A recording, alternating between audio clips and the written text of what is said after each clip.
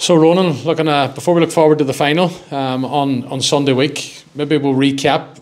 How's the bodies? What's it been like after the semi-final? Yeah, we had a tough 3 weeks. We had 3 big games in a row there, week after week. So we got a couple of wee niggles and injuries, but nothing too serious, luckily enough. We had a lot of injuries early on in the season, but as the season went on, they kind of cleared up. But those 3 weeks, I think, especially the Dunlow game, there was a lot of boys struggling after that game. I suppose a big derby match, what you wouldn't expect, much less. But since then, it's been okay. Yeah, and it's all about timing, isn't it? Mickey Hart used to talk about timing in Championship football in Tyrone. It's very much that way for Gweedore because it seems to be coming together for you at the right time now. Yeah, it was very hard for us in the league. We started off well, we had everyone about, and then a lot of boys went travelling and away for the summer, and as I said, kind of injuries and stuff as well, and that. But all that has cleared up, and boys have settled themselves again now. And come August, there we started Championship prep. Everyone was around. We have a lot of boys away from home, in Dublin especially.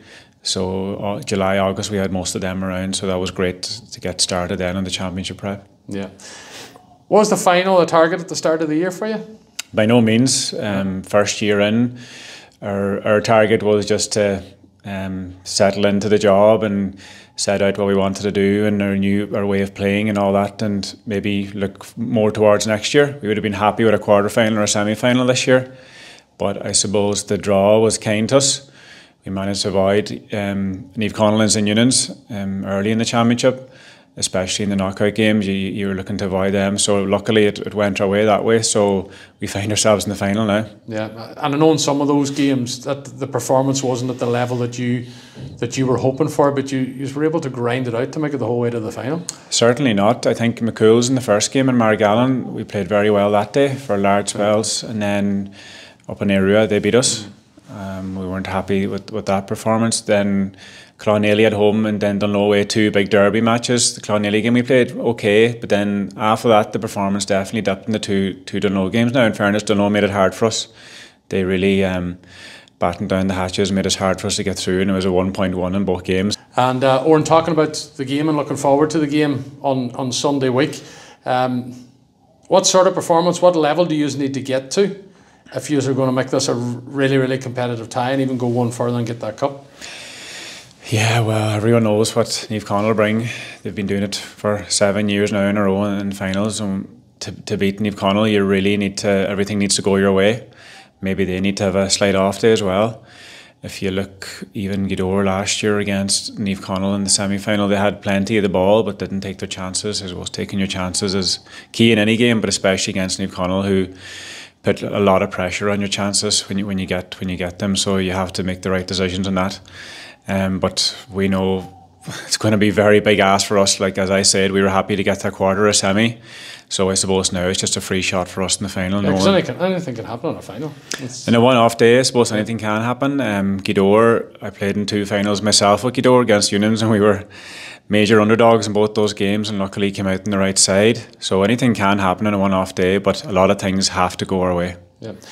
Is there a frustration within the group, particularly those players that were involved in 2019 and with the supporters and those involved in the club, of that trilogy with Niamh Conaill that you never got over the line on that occasion? Yeah, I think 18 obviously was the major achievement won in Ulster.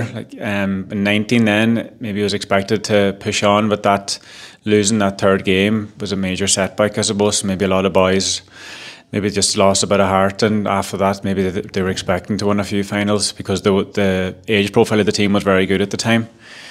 So it probably was a setback for the club, and it's taken 4 years to get back to that final again. Maybe it could be another trilogy, but hopefully not. Hopefully not. You hope you get it done and dusted in one game this time around. But listen, for the club itself to be where it's at now, going into the final, it's certainly lifted things in the parish, I'm sure.